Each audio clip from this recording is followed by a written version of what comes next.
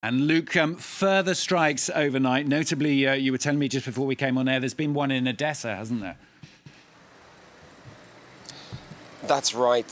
Further reports on Monday morning of yet further strikes to the south in the port city of Odessa, one that has left both wounded and residential buildings destroyed. Now, this follows a spate of missile attacks over the weekend, particularly in the capital city Kiev and the town of Cherkasy and other areas too that had until now been relatively calm for several weeks. Now, you have to note here that Russia has a particularly limited stock of guided missiles, and the thinking with analysts is that Vladimir Putin, the Russian president, has to be using them for a reason, given the dozens that have been incoming since Friday.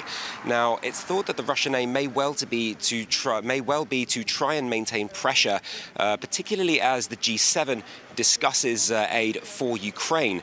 This comes as the country finds itself particularly hard-pressed in the east. The Ukrainian military has withdrawn from the city of Severodonetsk, pulling back to Lysychansk in a tactical withdrawal.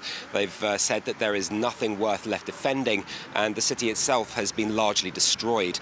Now, there have been reports there of Russians pushing in towards Lysychansk on Monday morning would dovetail with their stated aim to try and take all of the Donbass region.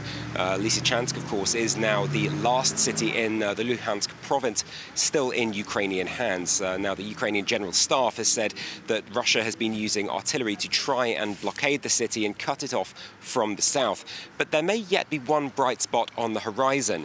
There have been reports that the US is to announce the purchase of a medium to long-range surface-to-air missile system for Ukraine. Now, that's been a long-running ask from Kiev because it's seeking any advantage it can get, which at the time against the Russians being badly outgunned as it is. Now, this as the war grinds on in brutal attrition, and the question has to be asked, how long can the situation last? How long can the Ukrainians last as their casualty numbers increasingly continue to tick up? And war fatigue itself at the 5-month point of the conflict shows signs of setting in the West. Luke, thanks so much. Luke Shrago, correspondent, talking to us there from Uman.